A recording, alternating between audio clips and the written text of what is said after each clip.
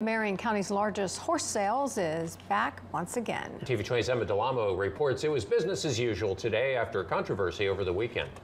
Approximately 300 horses are up for sale each day, attracting both buyers and sellers from around the world. Peter Kerwin says he owned horses on the farm back in Ireland, but since moving to Kentucky, he's been both a buyer and seller at OBS. It's a game of dreams, right? So you dream, you make some money, and then when you buy for people, you hope you're getting value for money and that they go on to the racetrack, and both sides are equally as fun. OBS President Tom Ventura expects thousands to visit this week's spring sale, bidding on 2-year-old thoroughbreds in training. While online bidding has been a popular option, when we have people coming from different countries, sometimes it's their first exposure in Florida. Visiting the horse capital of the world has a special charm. So they come in here, come into a horse sale, they drive around, see beautiful country, they'll end up buying some property here and moving here, and we see that time and again. Friends Christy and Mickey worked with horses throughout their life. Years ago, I used to gallop these babies, and I'm always interested to see how they're being bred, what's up and coming, and just the profile of the business. And visit the sale to get their kick-in. Between OBS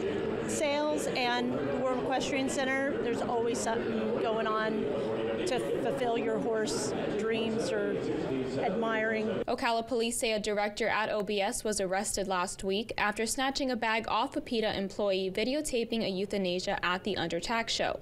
Staff say they cannot comment on the case. Instead, they say they're giving their full attention to their customers. In Ocala, Emma DeLamo, TV 20 News.